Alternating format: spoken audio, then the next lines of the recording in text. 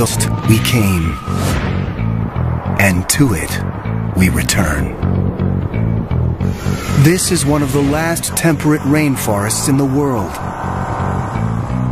Remote, primeval, and pulsing with life. If there's a paradise on Earth, this just might be it. The Alexander Archipelago of southern Alaska. And at the crest of the food chain is one of the most majestic creatures on the planet.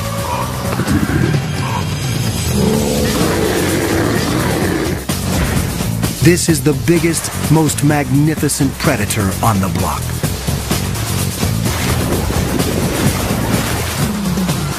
But everywhere, its ancient haunts are under siege.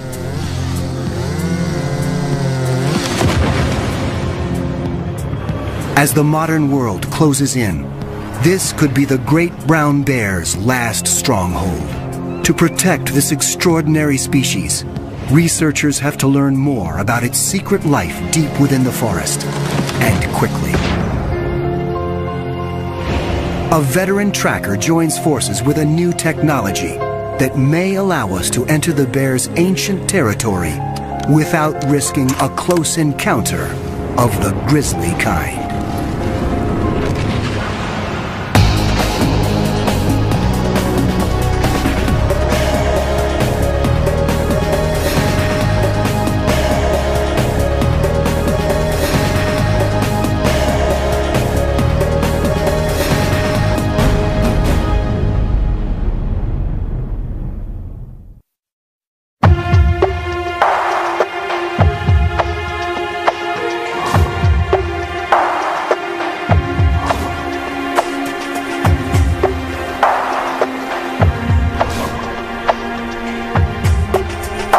The Alexander Archipelago.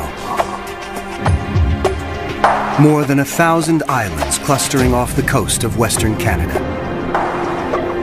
Originally mountain summits, they are blanketed by dense, ancient woodlands. These are some of the last temperate rainforests on Earth.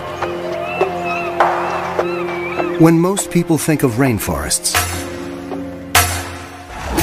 this is what they have in mind. Lush, wet, warm, a steaming jungle. This is the tropical rainforest. Young, leafy trees, a huge variety of wildlife.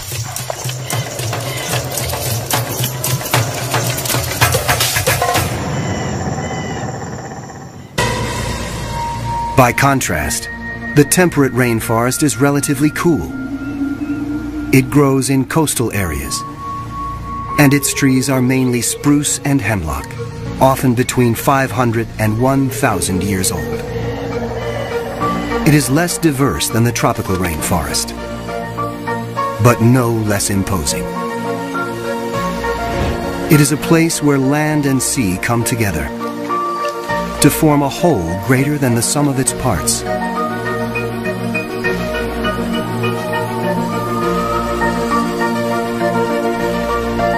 The islands have names like Chichagof, Admiralty, Baranof, Prince of Wales. Remote from urban centers, it is a world few humans have penetrated.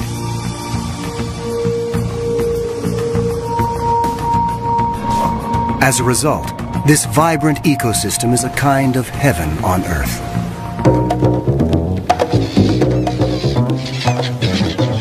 And the variety of wildlife here is astounding. The pristine rivers are alive with countless fish.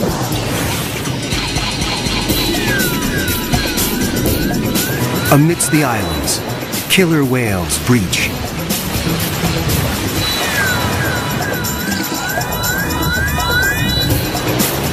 And humpbacks plunge.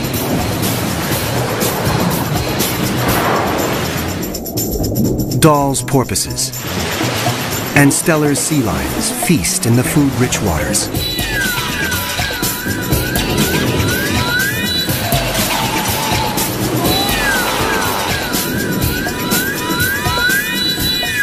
Sitka black-tailed deer make their home in these woodlands, always alert for natural enemies.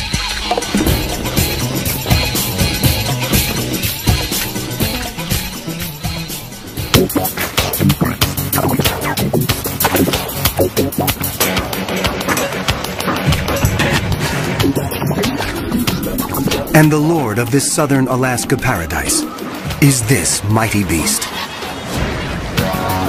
You may know this bear as the grizzly.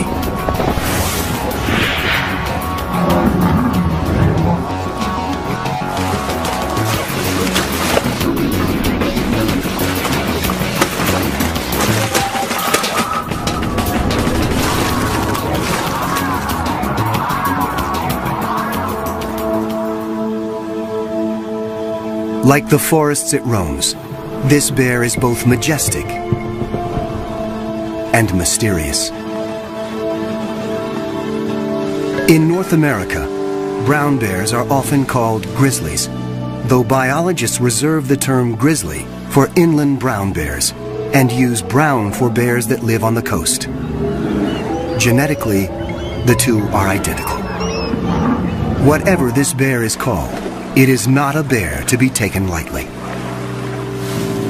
It can weigh more than half a ton and yet reach speeds of almost 40 miles per hour. The brown bear is arguably the world's largest land carnivore.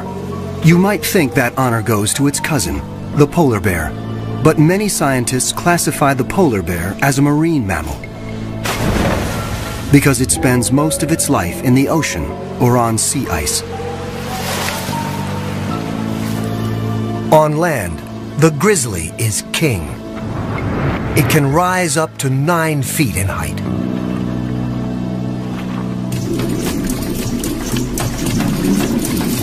Bears are formidable hunters. They have a keen sense of smell, 7 times more powerful than a dog's. And they are notoriously patient in stalking their prey.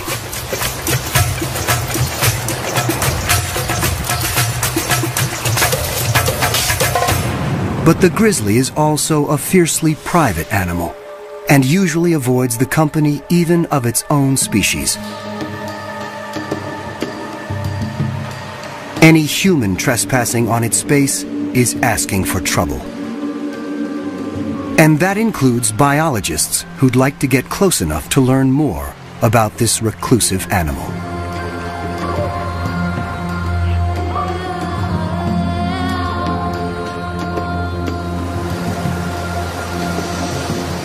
In the rainforest, the brown bear rules. It has no natural predators.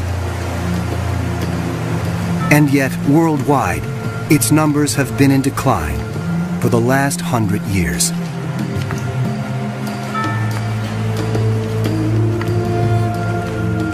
In the early 1900s, more than 100,000 brown bears roamed the western United States. Today, only about 1,000 remain. Across the planet, their range has been cut in half since 1900. In the Pyrenees, on the border between France and Spain, the brown bears were just hanging on. They were down to their last female. Recently, hunters shot her, thereby dooming this population of bears to extinction. Today, roughly 40,000 brown bears live in what might be their last stronghold, the state of Alaska. But every day, humans encroach a little more on their territory.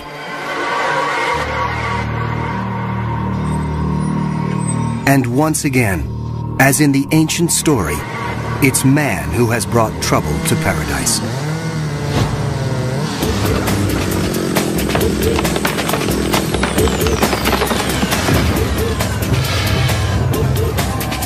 Consumers demand an immense amount of lumber each year to build homes, furniture, and other creature comforts. The inevitable result, forest clear-cutting and the roads built to carry out the trees.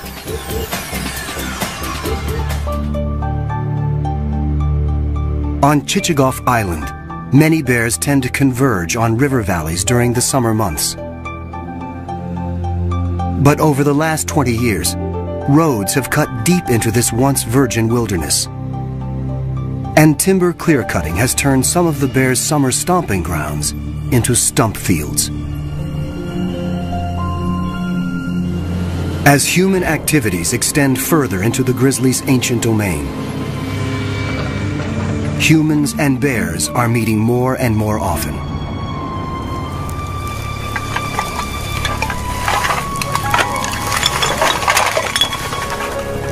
It is a recipe for disaster, for bears, and sometimes for people.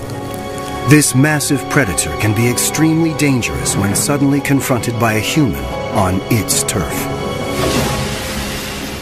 And yet, to protect these animals, researchers need to learn more about their numbers, their movements, and their vulnerabilities. They have to get up close and personal with a 500-pound animal that doesn't want them there. That's exactly what one man does for a living, and has for the last 30 years. Born in Wisconsin, Laverne Beyer came from a family of hunters.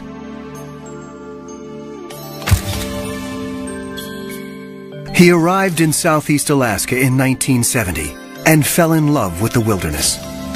3 years later, Laverne started working with the Alaska Fish and Game Department, tracking and capturing bears for government research. It was a job he was born to do.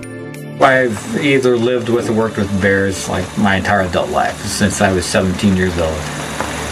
And when I was 20 years old, then I had to shoot a bear in self-defense.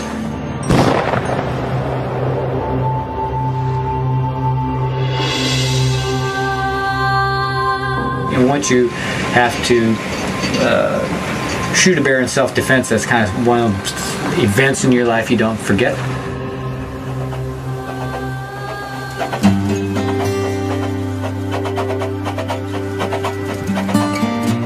Over the years, Laverne has evolved from a trapper into a researcher himself. Largely self-taught, he works on the cutting edge of bear research technology here in Southeast Alaska.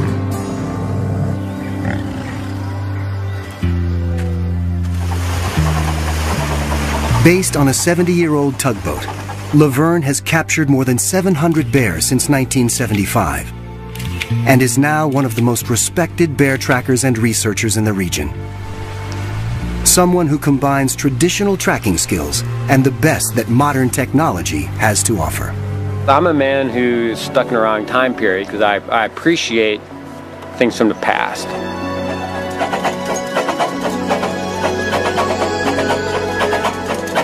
I definitely appreciate technology, and I guess it's somewhat like, too bad a person couldn't live in the past, but yet have some technology of the future.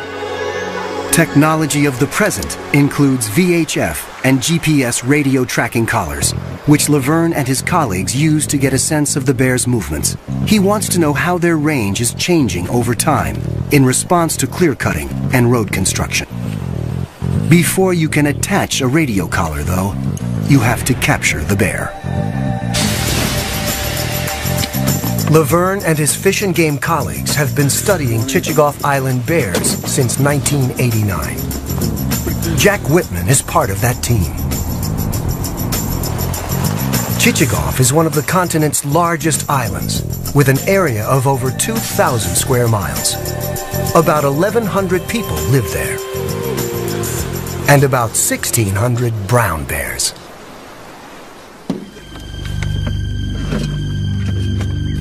As they prepare for their research expedition into the brown bear's domain, they're all too aware of how alert they have to be.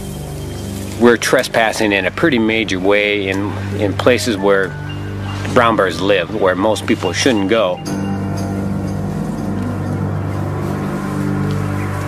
It would be foolish, regardless, how one feels about bears, not to carry a weapon.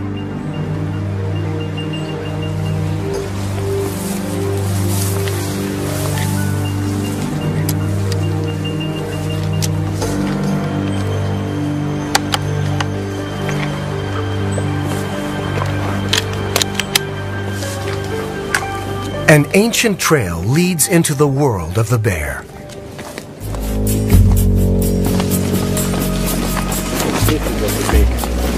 This is a bear trail, it's not a people trail. Yeah. No, there's no people come down here. Years of bear traffic have cut this path through the forest. The bears are out of sight, but their presence is everywhere. You can probably see bear hair still attached. Big knot of bear hair there. To learn where bears roam off the beaten path, Laverne and Jack want to deploy a radio collar. And that means they have to catch a bear.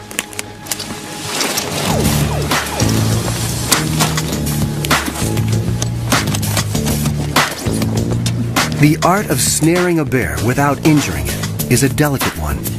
In order to direct its path into the trap, you have to think like a bear thinks. You have to choreograph its movements. The bear has to hit a bullseye right here. Okay. We're trying to force that foot into that spot. Okay, so when he's walking down the trail here, he has hit that perfectly without touching the cable there. Plus you're trying to create his step for him too. This stuff here kind of leads him into this bullseye. If he steps on this, cable here a little bit, it's not going to catch him. The snare is set, but can it fool a bear? As the trackers make their way through the forest, their senses are on high alert for any sign of movement.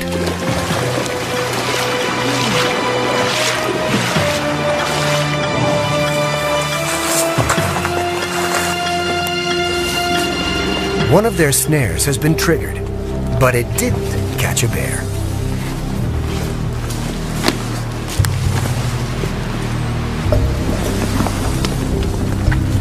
There was a clean miss too. Threw the cable way back there, and pulled it up. This here's been bumped a little, coming that way. It's going that way. Yeah, I think he stepped on this. Kind of looking at it. One thing is sure, there are bears close by. It's nice working down here where there's some targets out there. It's a target-rich environment. They try again and move on.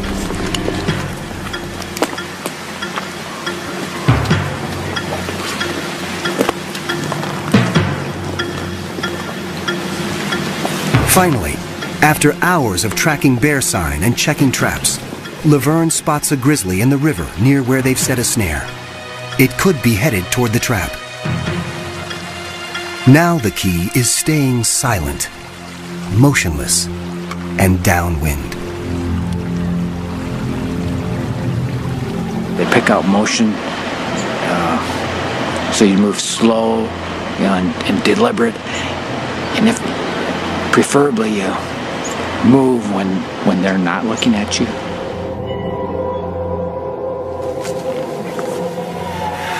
Once this bear has entered the woods, it is virtually invisible.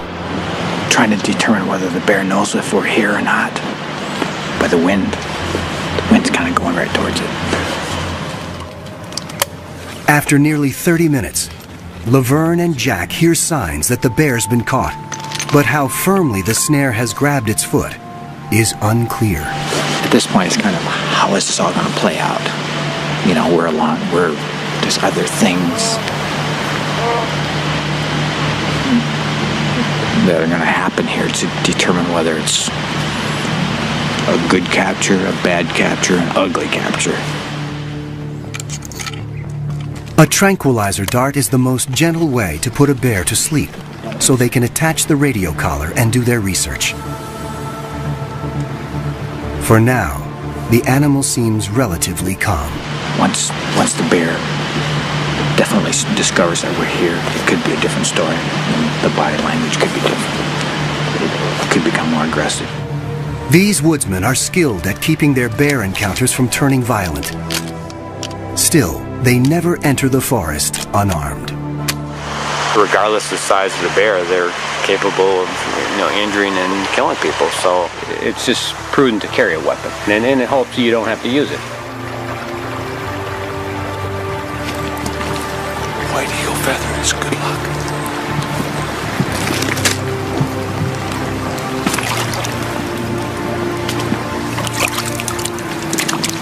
To make sure he places the dart accurately, Jack has to get within 10 yards of a 500-pound and now very aggravated bear. As he lines up his sight, Laverne covers him, just in case.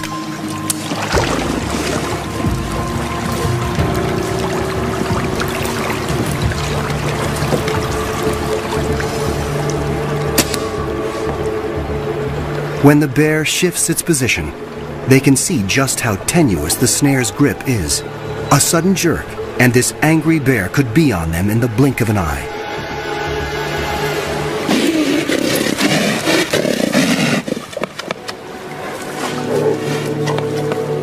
Luckily, the tranquilizer is already taking effect. If not, the bear might easily have pulled free. Minutes later, she's out. And the researchers can go to work. But Laverne and Jack know that another bear could be watching them. Their every sense is attuned to movements and sounds coming from the trees. They waste no time. First, a blood sample. Then, the radio collar. Radio tracking is an indispensable tool for assessing the movement patterns of a population of bears. Each collar has a unique frequency, so each bear has a unique frequency. It allows us to Hear where she is.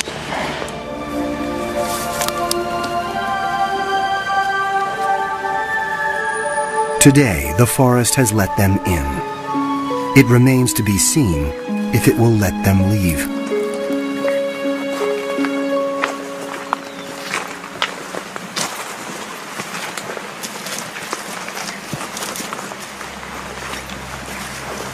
The woods are eerily quiet.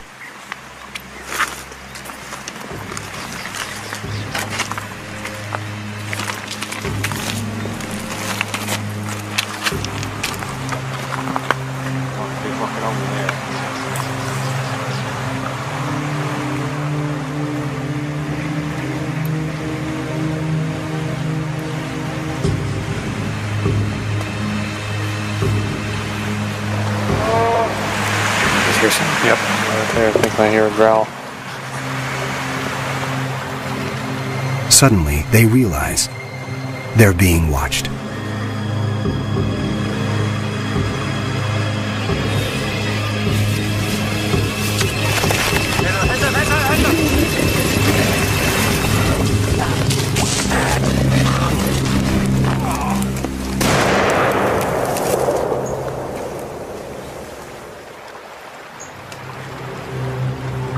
A bear attack. Laverne had no choice but to shoot.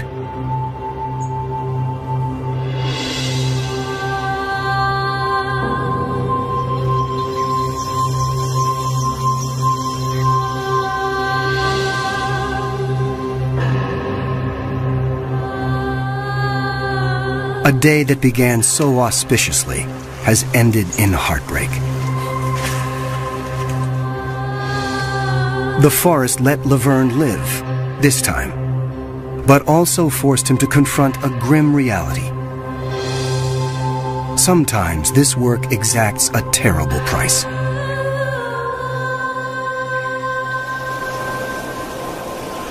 The attack has left Laverne with more than just emotional scars.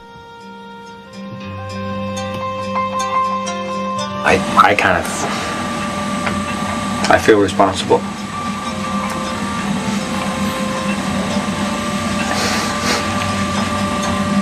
You know, I did not want to pull that trigger. I did not want to kill her. You know, it was like shooting a friend.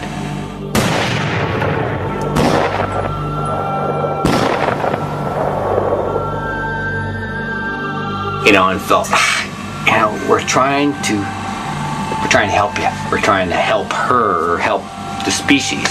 You know, she doesn't know that. I don't want to shoot you.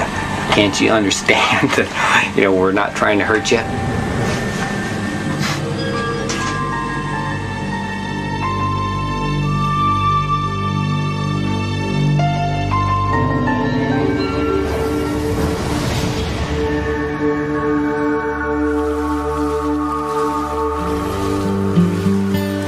Brown bears are normally solitary creatures.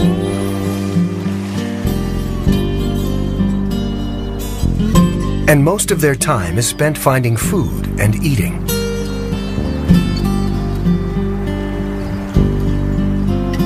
This is especially important for mother bears.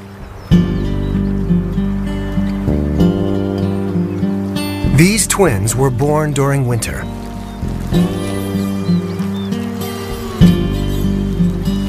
They depend upon their mother's milk.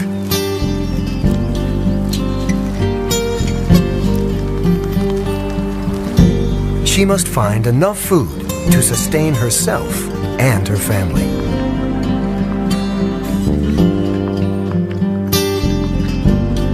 In early summer, brown bears commonly eat berries, grasses, and other vegetarian fare.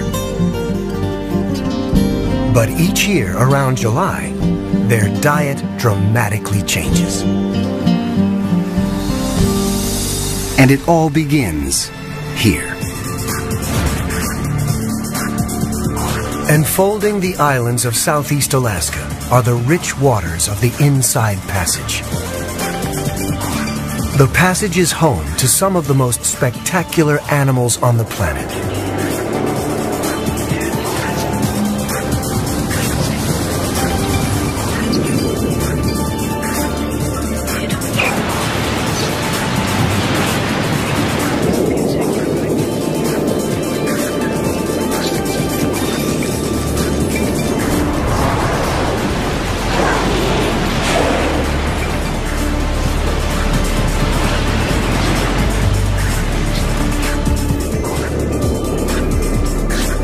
The cold, nutrient-rich waters welling up from the Pacific depths nurture a flourishing food chain.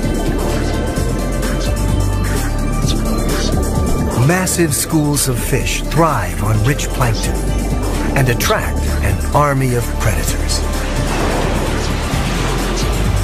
Humpback whales gather to feast, working in groups to capture herring.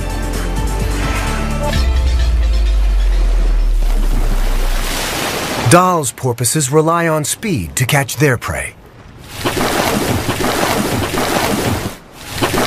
But sometimes they are not fast enough to escape this mighty hunter.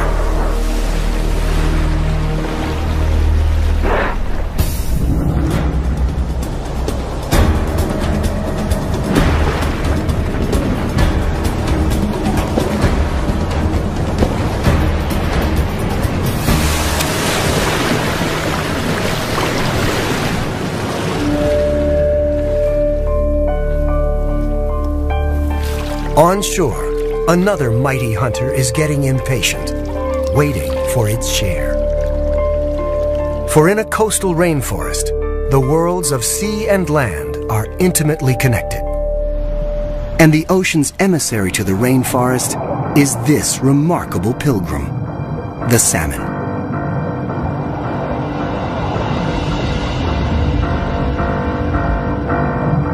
Chinook, coho, sockeye, pink, and chum. 5 species of salmon make the long trip back from the ocean to the place of their birth. After several years at sea, they've returned to spawn for the first and last time.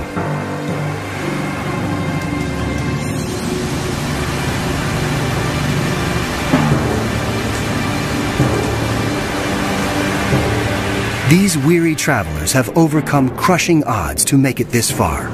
Now, they're running on empty. But this is their only chance to breed. Doggedly, they push on. These sockeye have not eaten since leaving the sea, and they will never eat again. Starving, they begin to digest themselves from the outside in. Absorbing their silver scales, they expose skin, which turns scarlet and smooth. At the same time, the head turns green, and the male's snout takes a grotesque turn. Now, they're in full mating regalia. When they reach the spawning grounds, a female thrashes out a nest.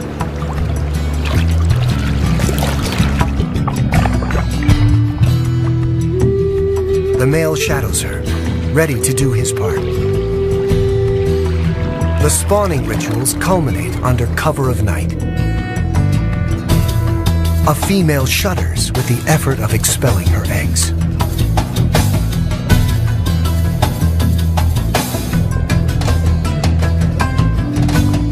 Her mate shudders in reply, fertilizing them with a smoky stream of milk.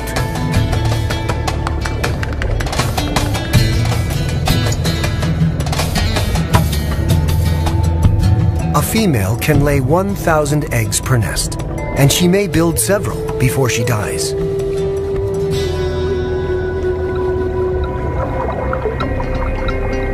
But it's only a few that make it this far.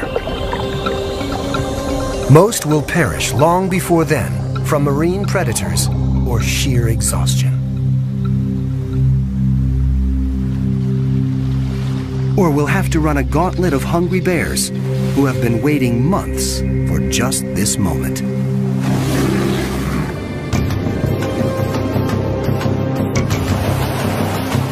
Bears are patient hunters, and for animals their size, their striking speed is phenomenal.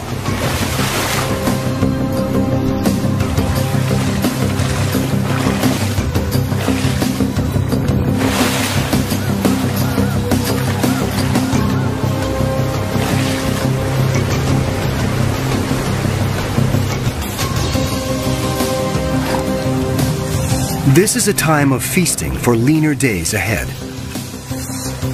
Often the bears don't even bother with the salmon meat. They're after the fattier and more nutritious parts, the eggs, the brain, the skin. Recent studies suggest that the bears perform a vital service for the rainforest, transporting the nutrient-laden salmon from the river to the woods, where the fish decompose and fertilize the soil.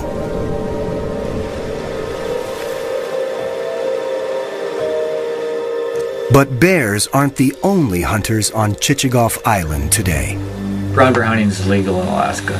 Brown bear hunting season is open until the 20th of May. No matter how Laverne may feel personally about the practice, big game hunting is a popular sport in Alaska. If it's going to happen anyway, Laverne wants to make sure it's done properly, and the right bears are taken. Brown bears are the second slowest reproducing big game animal in North America. The female component of the bear population is the component that you want to protect the most. With more than 3 decades experience, few guides are better equipped to track an Alaskan brown bear than Laverne. But he's here for one reason and one reason only: to make sure that if a bear is going to be shot, it's going to be a mature male bear. Laverne operates by another rule as well.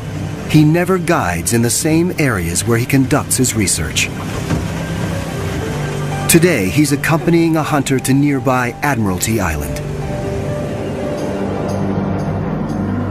We're looking for a male bear, which is a male bear. To identify a male bear has to be an 8-foot bear or larger, or like a 22.5-inch skull or larger. It's the body movement, body structure. That bear there has about a 20-inch skull.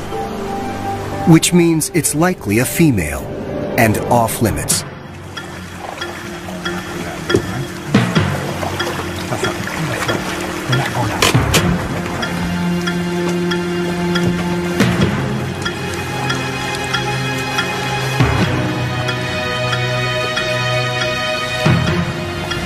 This bear too is a female.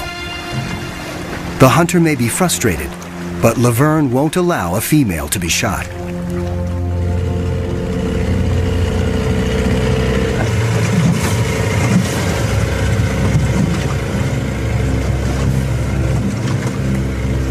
saw a bear on the beach, and we're going to go take a little closer look and see what it looks like.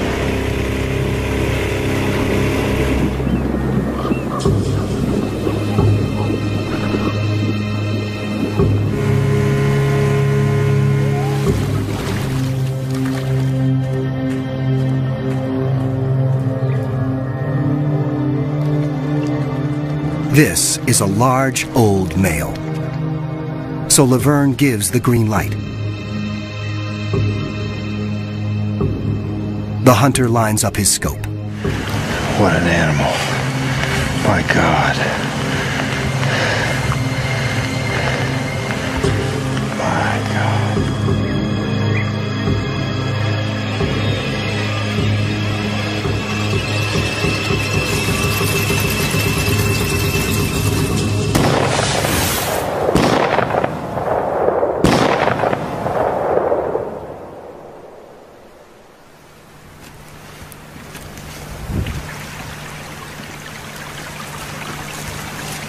When they reach the bear, he is still alive. Laverne makes sure he is put out of his misery quickly. Get it over.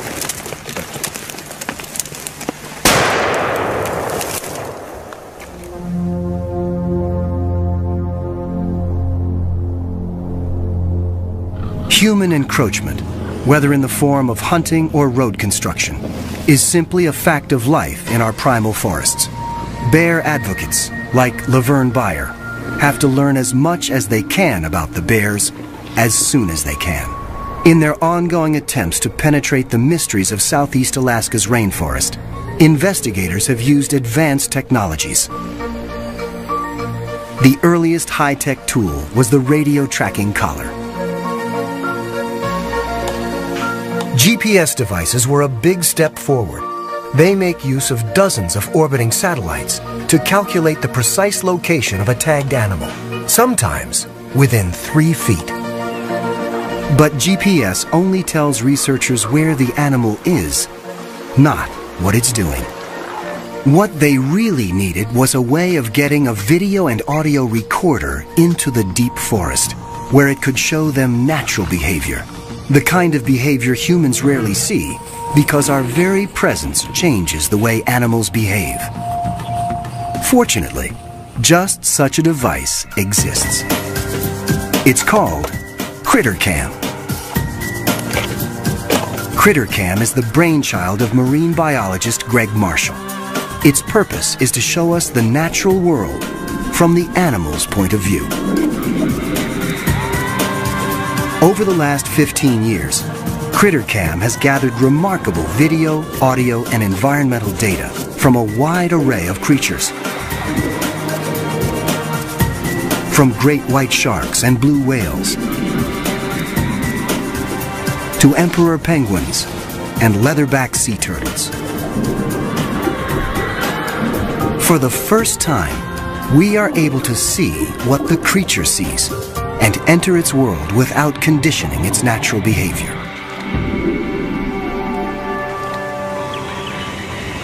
In fact, just off the coast here, CritterCam recently brought back remarkable footage of one of the region's most impressive marine mammals, the humpback whale.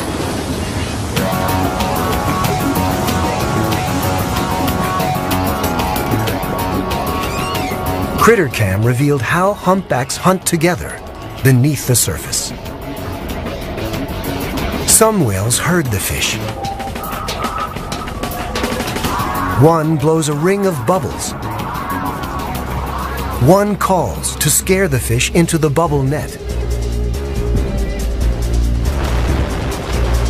And then the entire group rises to engulf the hapless herring.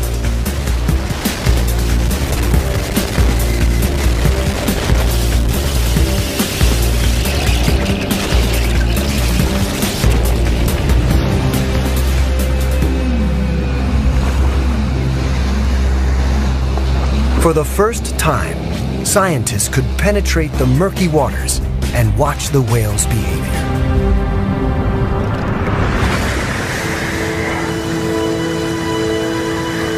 And this suggested another possible use for this technology, this time on a nearby land mammal.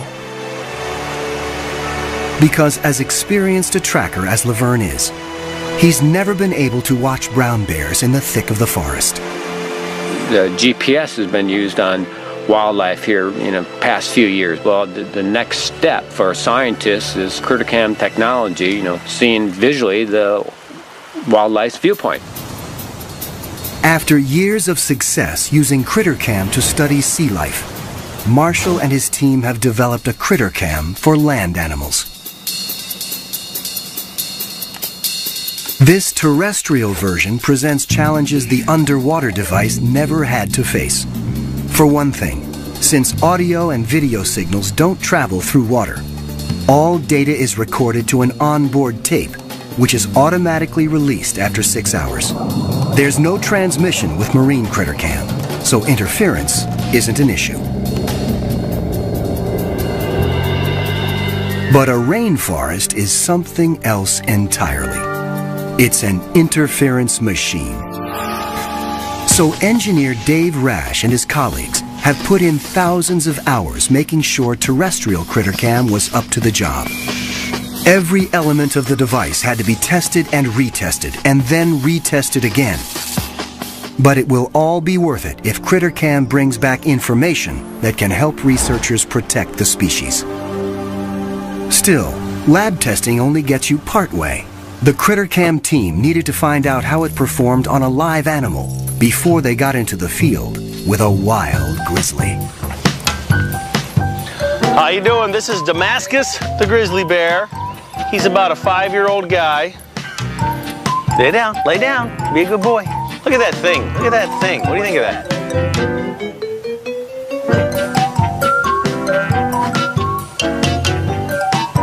Will you let us put that on? See if we can get your perspective on life?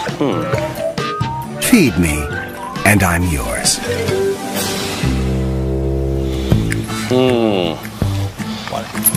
Come here.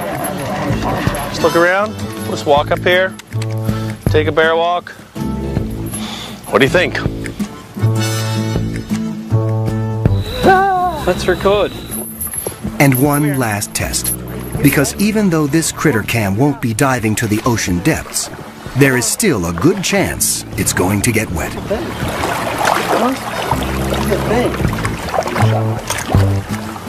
boy, huh? You want to swim a little? You want to see a little swimming? This is as far as Dave is going to get with a tame bear in controlled surroundings. It's time to head north.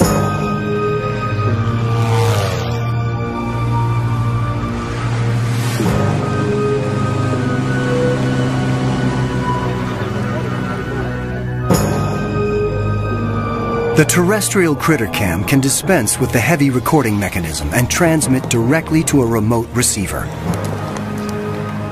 Which is a good thing, because the device won't be buoyed up by water, as the marine version was. Another plus, the device won't be limited by the length of a videotape. Still, there's a very real danger that even if critter cam makes it into the woods on the back of a bear, the dense forest will frustrate the team's efforts to get a clear signal.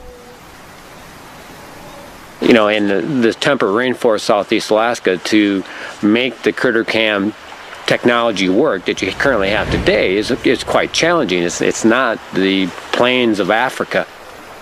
First step, before going after a bear, field test critter cam on a somewhat less dangerous animal.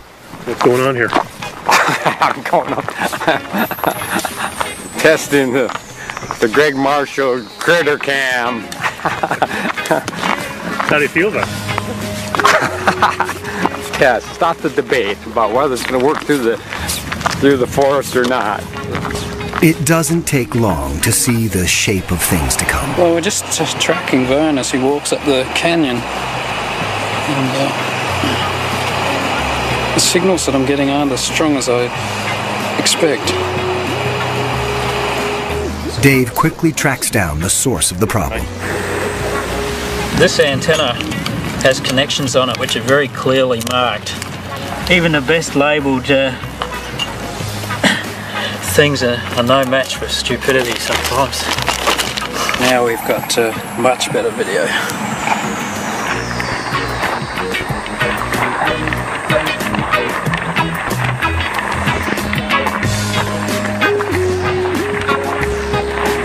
Check it out. Hey, there's somebody holding an antenna.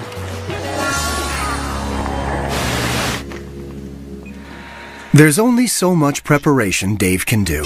They'll have to try it out on a real bear and make adjustments as they go. We've come all this way, put in all this effort to get to this point, and I don't want my electronic part to be the thing that makes it not happen today, so I'm nervous.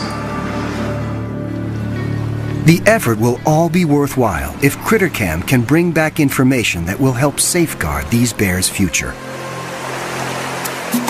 CritterCam may be light years more advanced than a radio collar, but the process of getting it on a bear is just the same.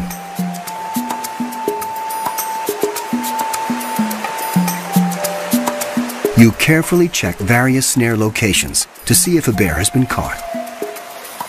The morning wears on, and only empty or sprung traps are found. Finally, a snare with a bear. It's a small bear, a juvenile, but it will do just as well as a large one for the lightweight CritterCam. Another bear could be nearby, so everyone keeps their eyes and ears open.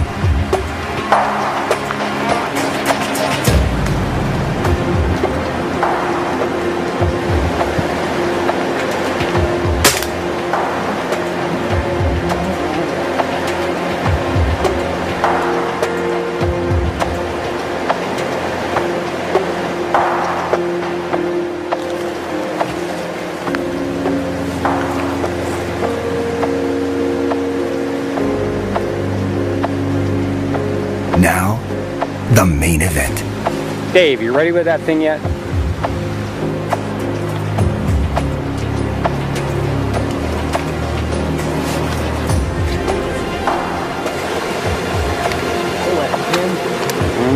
That can be locked in? Once that She's on. Till you hit the button, huh? Can you push that little thing in there? The device is locked in place and set to transmit. Time to wake up the bear.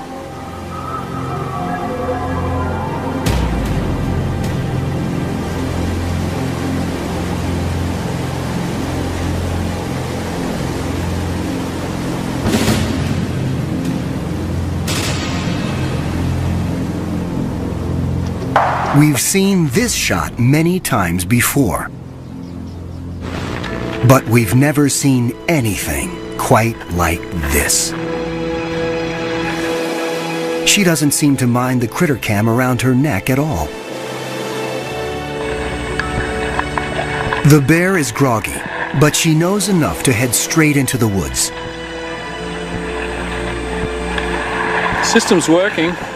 She's right on the edge of the range, but the signals are really marginal. I think she's right over on the other hill. It might be better for us to move over there if we can. Now I guess the work begins as we track the animal and see where it goes. So we might have our night cut out for us.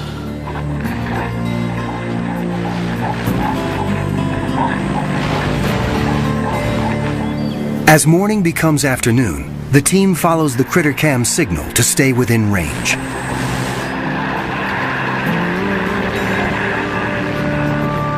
Dave continually monitors the system's performance in this difficult terrain. Suddenly, an animal known for its solitary nature shows its softer side. Right there. There's a bear with her. She's having a greeting right now. That might be Mom. This is a complete surprise. The critter-cammed bear is old enough that Laverne wouldn't have expected it to be spending any time with its mother.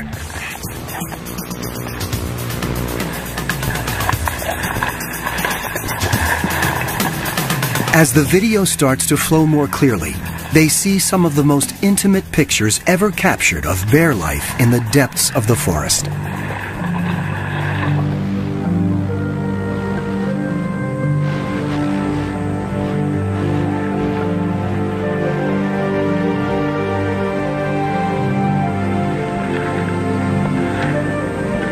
She builds a daybed and curls up for a nap.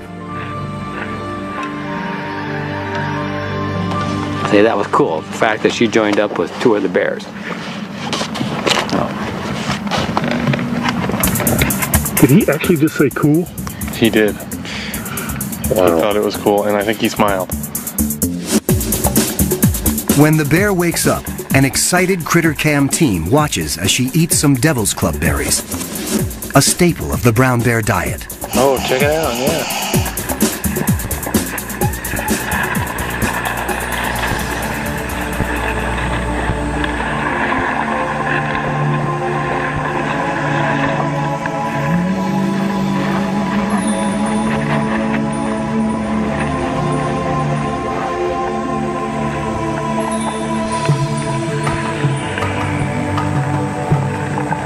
Then she appears to eat a toad, not something her species is known to consume very often.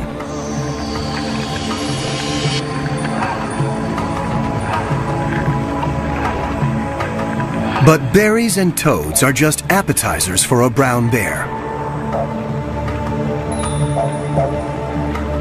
Soon the bears head to the stream for the entree. And the young female is in the midst of it all.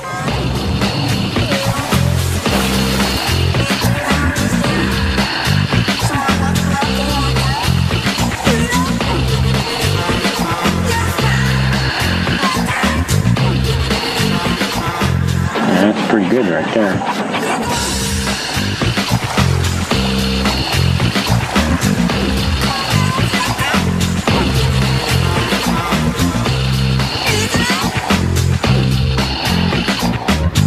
Laverne and the others are glued to the monitor.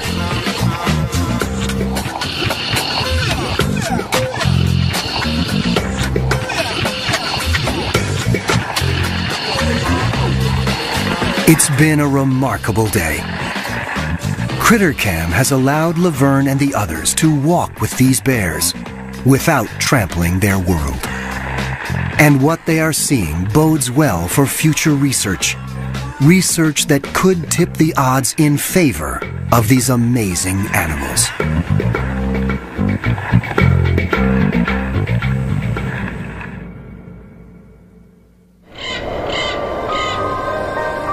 It took thousands of years to create the rainforests of Alaska's Alexander Archipelago. They comprise some of the most pristine wilderness in the world. And they could be gone in just a few generations. The future of road building in southeast Alaska is unclear. But what is clear is that more roads would mean more pressure on the bear's home territory. And more encounters between human and bear. The brown bear's best hope may lie with researchers and advocates like Laverne Beyer, a man who has seen grizzly bears die, sometimes at his own hand, and knows all too well the cost of unrestrained human expansion. There are undoubtedly many stories hidden within the thick shadows of the northern rainforest.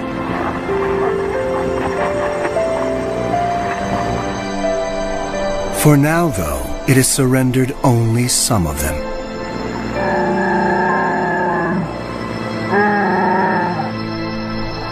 Time alone will tell if it can be persuaded to relinquish more.